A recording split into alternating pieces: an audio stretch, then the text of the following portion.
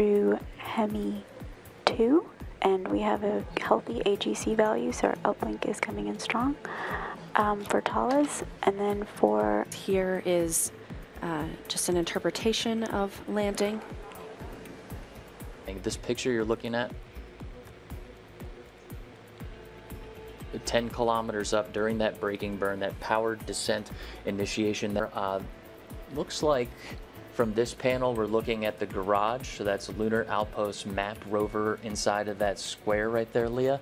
These photos came down for us just a few moments ago. Wanted to share those before we jump back into mission control. It's an engine shutdown notice. We'll see what comes out of this. But they're all on different loops having separate conversations, so all the information that we have